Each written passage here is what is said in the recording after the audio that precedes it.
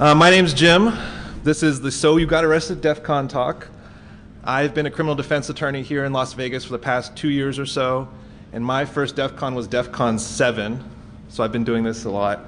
Is this anybody's first DEF CON here? Holy crap. You're all screwed, but don't worry, it gets better. Okay. Since this is a legal talk, I'm going to have a legal disclaimer, which basically says that a 20-minute talk at DEF CON is no substitute for a real attorney. This is going to be a very general talk. I don't have that much time. So if you do get arrested, please get a real attorney on your specific case.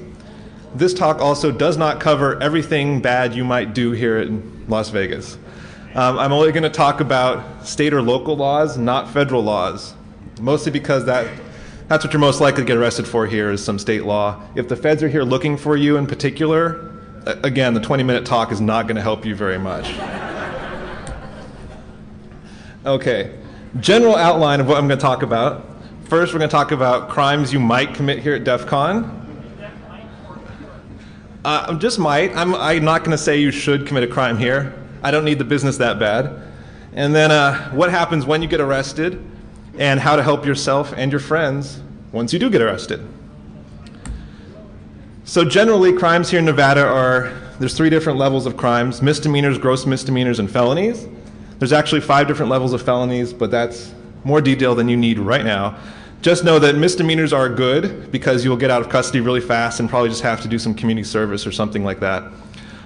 Gross misdemeanors and felonies require as punishment either jail or prison terms and probation with like probation officers. So those are bad. You don't want to get a gross misdemeanor or felony.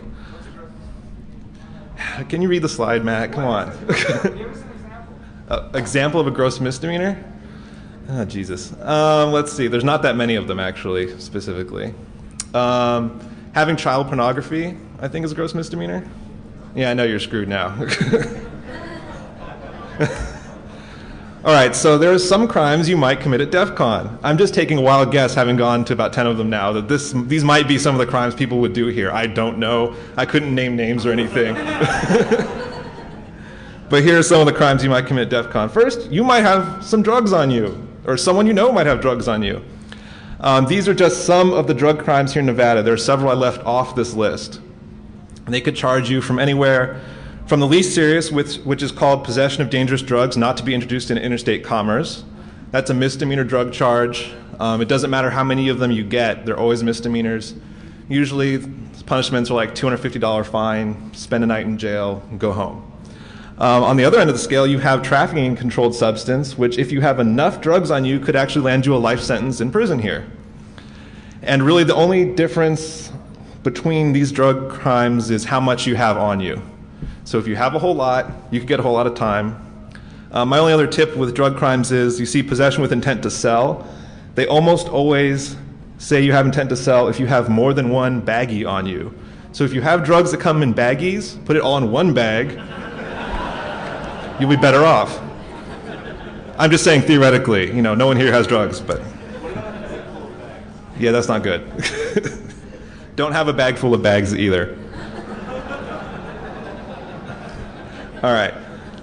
Prostitution is illegal in Las Vegas. I don't care what you've heard. I don't care what the trucks driving down the street with chicks on them say. Prostitution is illegal here. Prostitution is only legal in Nevada counties where their population is 300,000 or less. The closest place is Pahrump. You can Google Maps that, or you can ask the concierge. They'll send a limo out to get you and drive you there and back. But prostitution is illegal here. Soliciting prostitution, which is just the basic trying to pick up a prostitute, is a misdemeanor. They'll give you a ticket and send you on your way. Pandering is trying to be a pimp. And that's a felony punishable by 1 to 4 years in prison. And Metro does have vice cops, Metro being the police officers here, we refer to them as Metro. They do have vice cops who will go out and try to catch you doing either one of these things. They have female officers who will go out and try to catch you. And basically what it comes down to is if you say the wrong words, if you do a little, hey baby, come with me, I'll get you cars, just work for me a little bit, you can get hit with a pandering charge, get a felony. Don't do that. And then finally, my favorite term ever is trick roll, and I put it up here to let you know, don't get trick rolled while you're here. If you go against my advice and hire a prostitute, don't get trick rolled. A trick roll is when a prostitute rips off a John, usually by before or after sex, saying, why don't you go have a shower? I'll be waiting here for you when you get back. You go have a shower in your hotel room, she grabs your wallet and your keys and your watch and takes off, and you've been trick rolled. And usually it's the perfect crime because most guys don't want to explain to their wife why they have to come back to Vegas to testify in court against this prostitute in a couple months. So they almost always get away with it. So if you hire a prostitute, don't do that. Don't get trick rolled.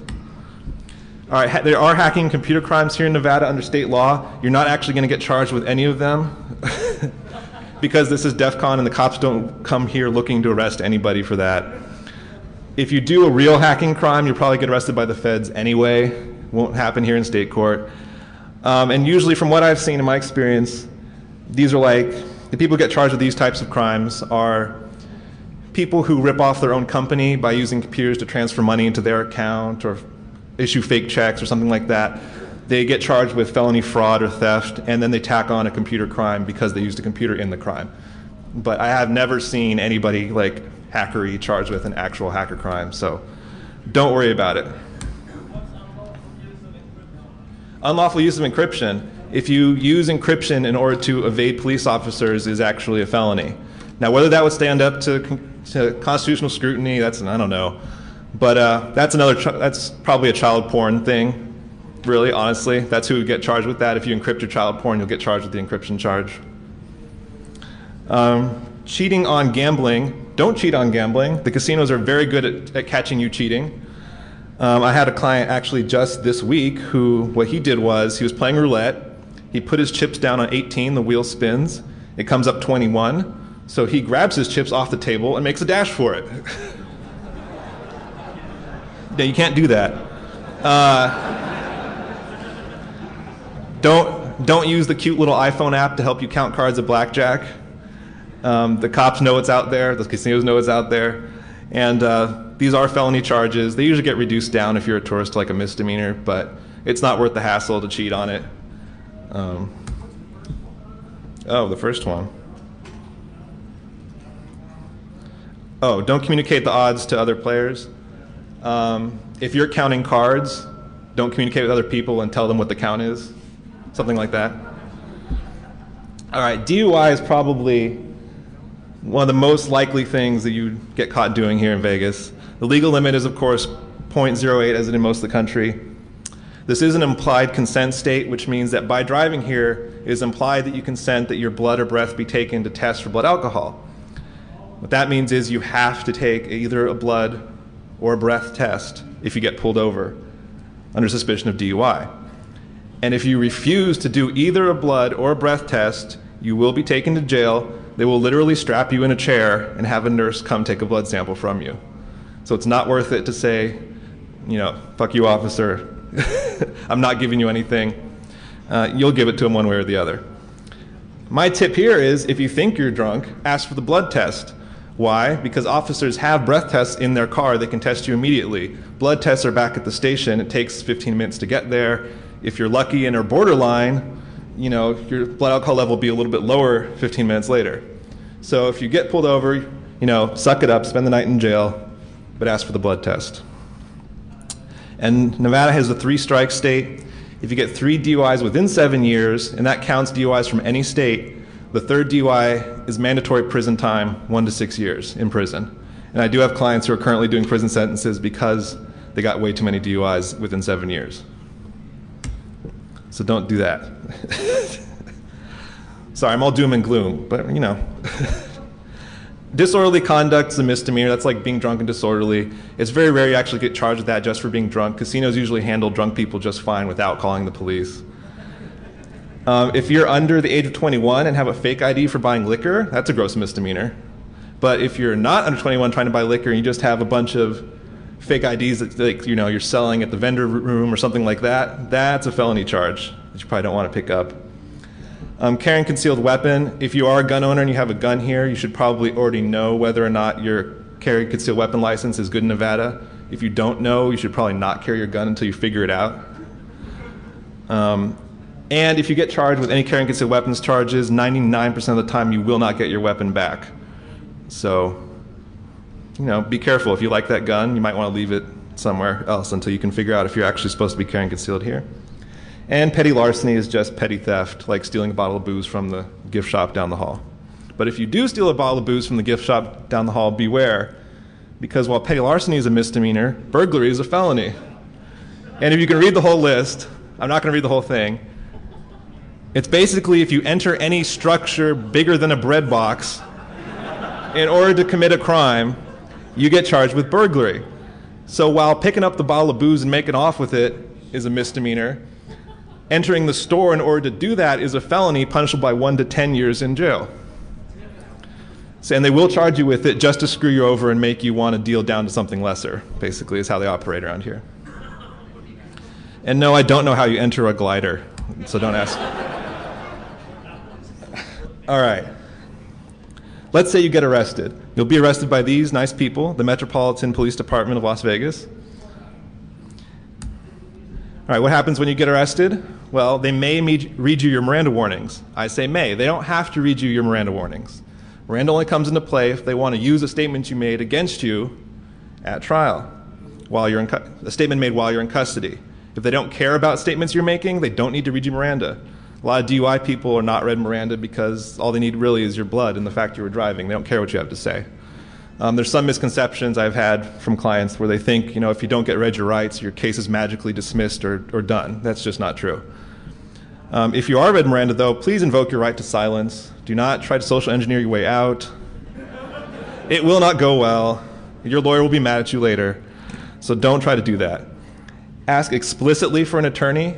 And when I say explicit, I mean explicit. Say, I want my attorney. Because the courts have ruled that saying something along the lines of, I think it would be a good idea, I should probably talk to my attorney, doesn't count as invoking your right to an attorney.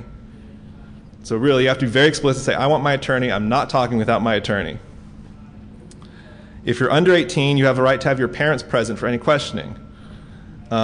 I know it would really suck to call your parents up and say, hey, I'm getting arrested, could you come down here? But it's better than talking to the police, and your parents will probably try to help you out anyway. So if you're under 18, ask for your parents to be present. Now, they do have the option for misdemeanors of just giving you a citation or a ticket and letting you go on your way. That would probably happen for things like soliciting prostitution, having marijuana. This gentleman's very excited about that. But for anything else, you're probably going to go to jail. And this is the jail you'll go to. You'll go to the Clark County Detention Center. It does have a website, but it kind of sucks. You'll probably go to the Clark County Detention Center, not the City of Las Vegas jail.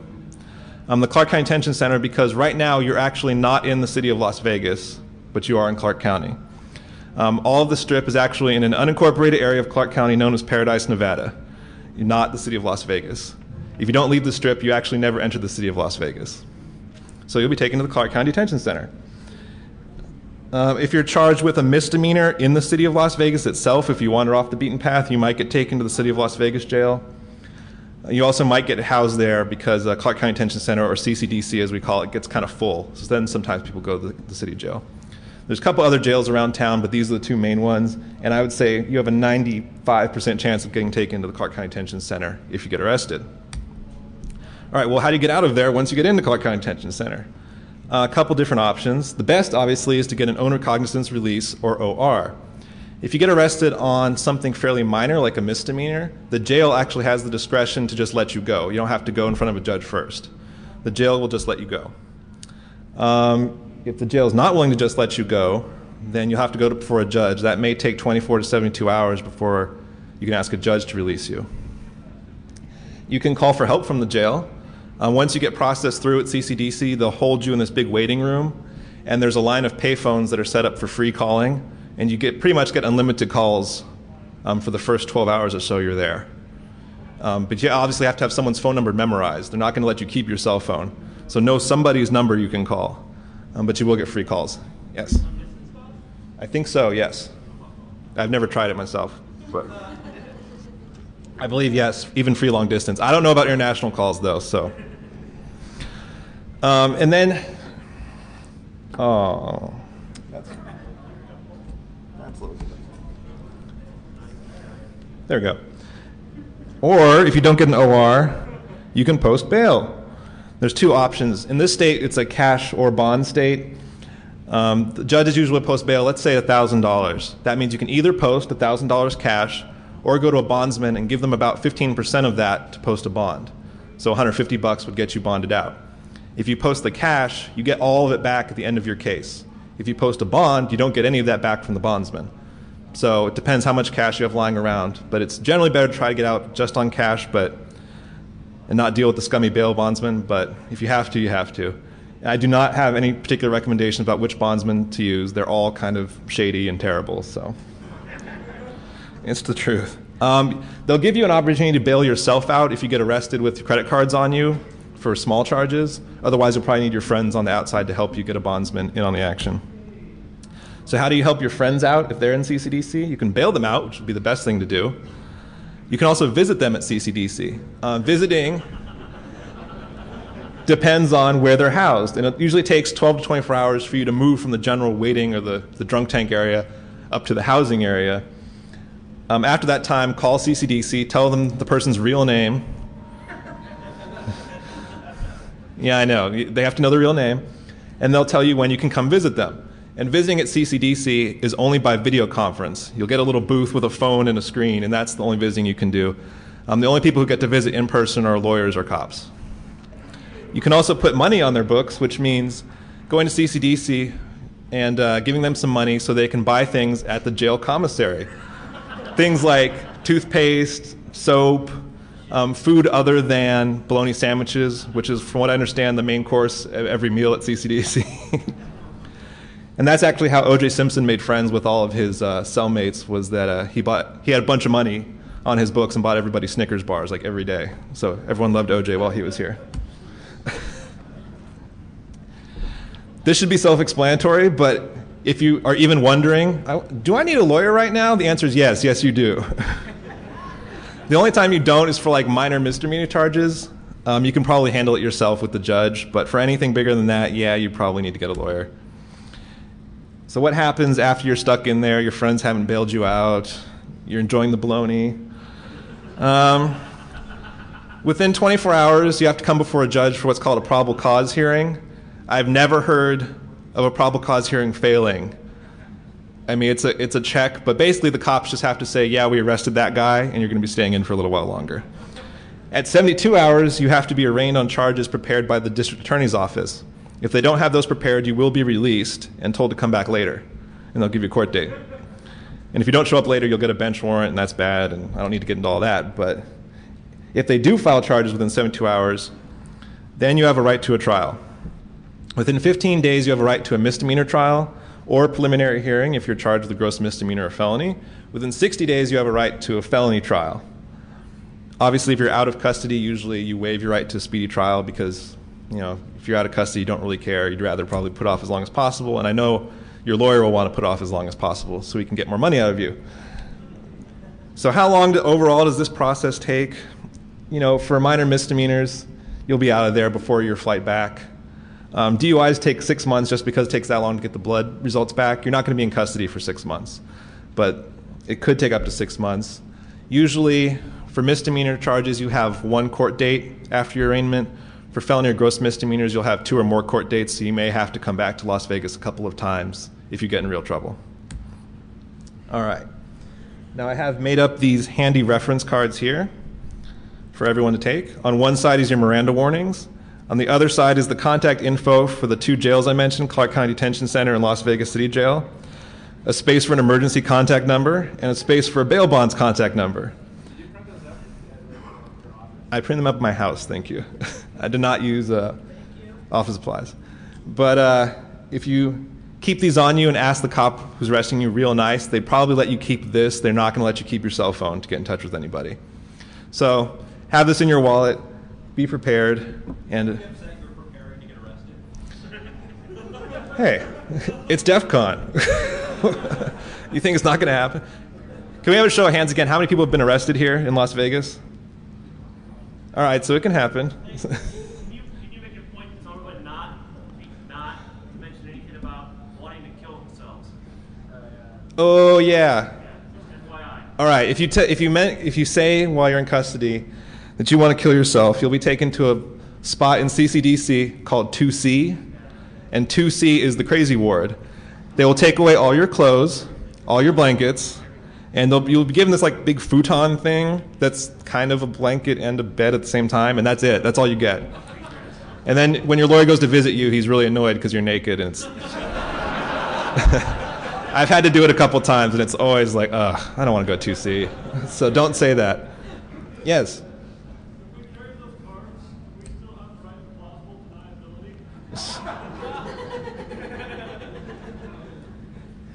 What would you plausibly be denying exactly?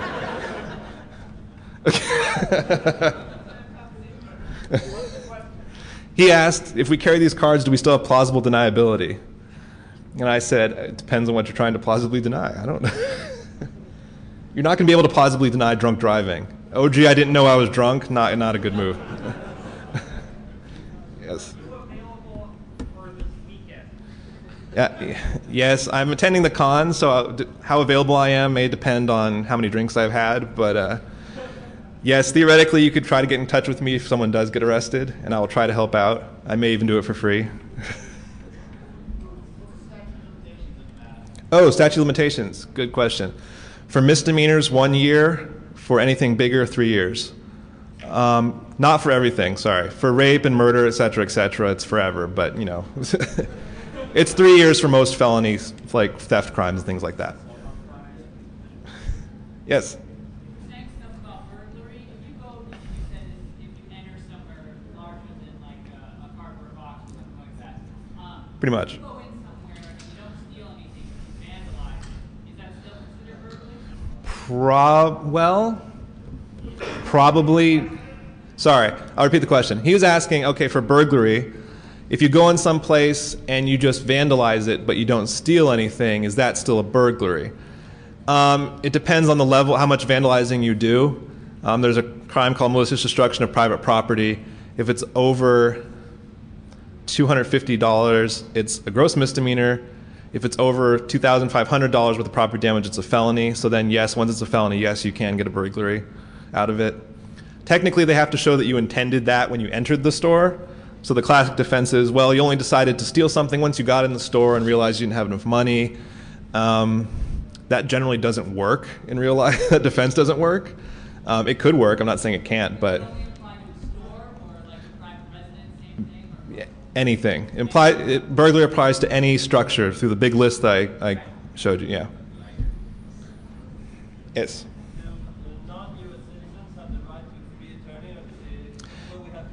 Yes, non-U.S. citizens also have the right to a free attorney if you cannot afford one. If you flew here and have a job, you probably can afford one. But non-U.S. citizens do have the right to contact their consulate and have a consular officer come also talk to them. So you should, if you're a non-U.S. citizen, demand to talk to your consulate as well as the other things you should be demanding, like to see an attorney. There is one. Don't have them. He asked, is there open container law here? The answer is yes. Pretty much any open alcoholic container is not okay anywhere in the car. Oh, if you're walking down the street with an open container, you can do it on Las Vegas Boulevard here and Fremont Street downtown. If you get off the strip, then it's not okay to have an open container anymore, but you can have one on the strip. Yes. What about cabs? Yes, you can have an open container if you're in the backseat of a cab or a limo, but not in a private vehicle. Oh, another thing, it's also illegal for cabs to pick you up anywhere except a cab stand in Nevada. So the guys who are trying to pick you up when you're walking down the street are shady and should not be doing that. But you don't get in trouble if you get in a cab, they get in trouble. Drunk in public, I very rarely see those cases. Mostly the casinos kind of take care of it, tell you to go to your room or get lost. They'll probably just take you to the detention center to cool off until you're not drunk anymore and kick you out. I rarely see anybody who's just drunk in public getting charged with any crime, though. No, I only do criminal law, criminal defense to be specific.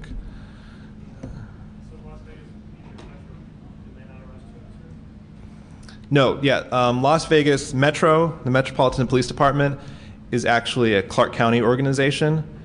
And the city of Las Vegas and several other cities contract out with them to do their law enforcement, is how it technically works.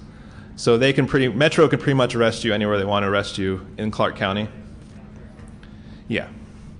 So the only other cities that have their own police force are Henderson and North Las Vegas, and they have their own police forces. So if you're there, you'll get arrested by one of them instead.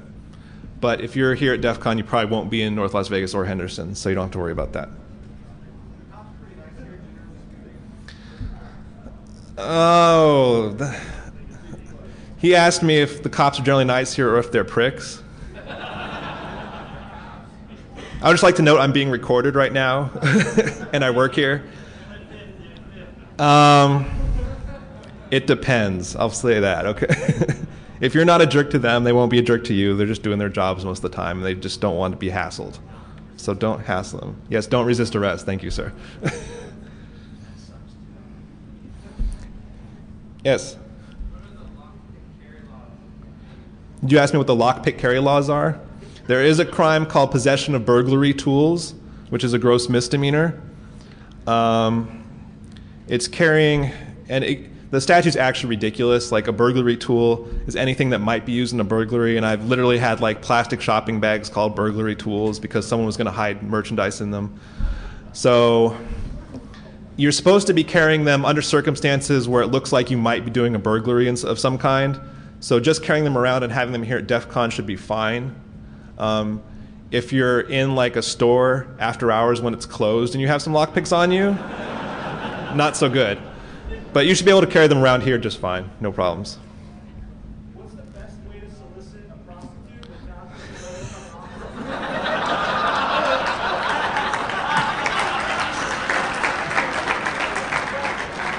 I think he asked, what's the best way to solicit a prostitute without giving an undercover, without giving an officer probable cause? If he's saying if you accidentally solicit an undercover officer, what's the best way to do it so they don't? Oh, just if you Accidentally arrest. accidentally, yes.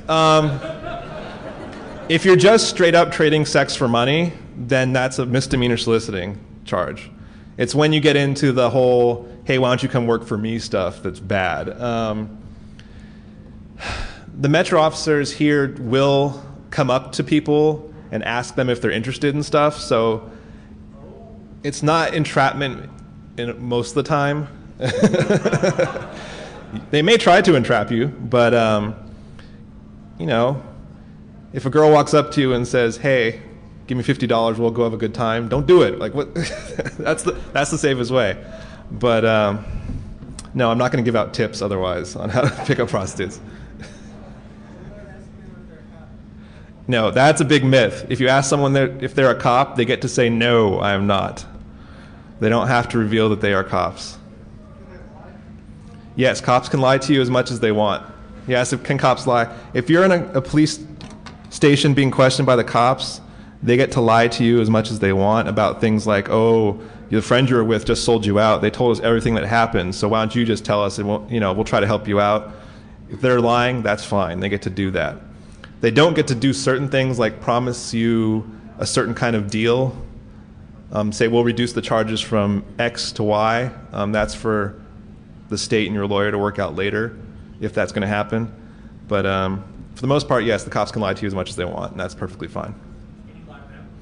Can you lie to the cops? Sure. Yeah, not recommended. You might get false information to police officers, a crime too. But like I said, just be nice to the cops. They'll probably be nice to you. They'll make everyone's time better, and hopefully get you out of trouble. What? What if you actually did a crime? You mean like every client I've ever had? Yes.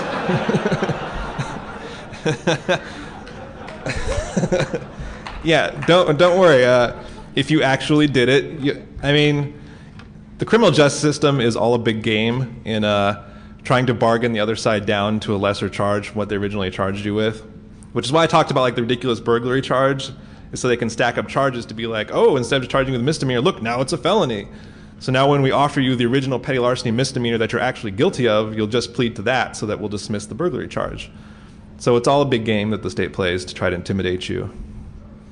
And, most of the time it actually is in your best interest, because you could roll the dice at trial on a felony, or you could just plead guilty to what you actually did, the misdemeanor, and go home the same day. So most people choose to go home. But it's up to you in your particular case. So, yes? What are your not your services, but what does it cost for particular types of crime? Oh. Can I give examples of how much it costs for certain lawyer services? No. I will not. No. A DUI probably costs $1,000 to take care of. Yes, that's still with a guilty plea, whoever said that. DUI is probably $1,000. I'm going to say $5,000 to do a misdemeanor trial or a preliminary hearing. And once you get up to an actual felony trial, we're talking tens of thousands of dollars, depending on the lawyer. Right. The $1,000 I mentioned for DUI is attorney's fees. The minimum possible punishment for a DUI is $580 fine, DUI school, victim impact panel, which is like another class, and I think that's it. If you spend 2 days in jail on top of that, that should be done.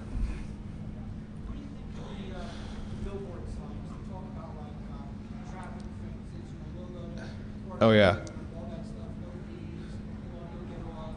Right. Okay, he's asking, what about those billboards that say, hey, we guarantee we'll take care of your traffic ticket with no fees and no fines, etc. Those are actually against the ethics code that we subscribe to here. There's First Amendment claims, which is why they stay up, but the ethics code says you can never guarantee results for a specific case. I can't tell you, if you tell me you have a traffic ticket, I can't guarantee that I'll get a certain result for you, because it's not under my control. It's up to the judge what happens to your case. As far as all the people you see on TV and who have billboard ads up and everything, I've never actually seen any of those people in a court, ever. So don't go by who has the flashiest ad or the most commercials, because they don't come to court much. They shovel all their work off onto underlings anyway, and I'm not exactly sure how they got so much money. How often do DUI cases get dismissed? Yeah. Almost never. Sometimes they can be reduced down to reckless driving, down from DUI is common. But yeah, they almost never get dismissed, because once they have your blood, as long as they pulled you over for a legitimate reason, you're pretty much cooked. I will say this, though, on the DUI topic, is in my experience, all my clients I have for DUI get pulled over with like 0.2 something or 0.18 or something like that. It's really rare to see someone right on the borderline. And I think the reality of it is you really don't start swerving and driving crappy unless you're really, really drunk.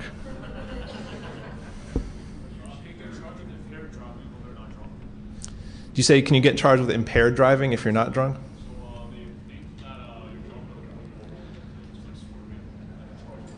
Oh, yeah. I mean, if they pull you over and you're not actually drunk, there are some traffic offenses they could charge you with.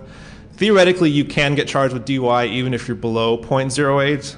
You can get charged for having any alcohol in your system, but that's really rare because for technical legal reasons, they're going to take me longer than the 30 seconds I have. But they can charge you with DUI for having any alcohol in your body. They can also charge you with DUI for having marijuana or other drugs in your body, too. So you're not off the hook, sir. Yes. How do you pick a good attorney is the question. Ask other attorneys. Ask other attorneys, or ask people who live here in Las Vegas who a good attorney is. Sorry, what was that? Yeah, any attorney who you ask, recommend a good attorney, and they say themselves is an asshole, and don't go with them.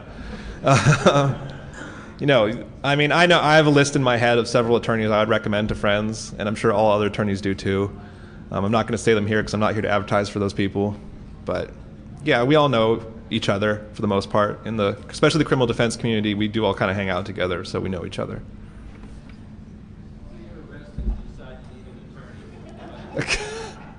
Yes, go ahead.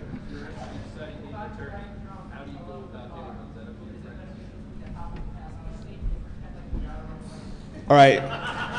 That's two people at the same time, and I also couldn't hear you, so yell louder. If I'm driving my car in front by myself, it will be beneficial to hop in the passenger seat and let the driver right away. The question is, if you're driving drunk by yourself, would it be beneficial to hop in the passenger seat and pretend like the real driver ran away?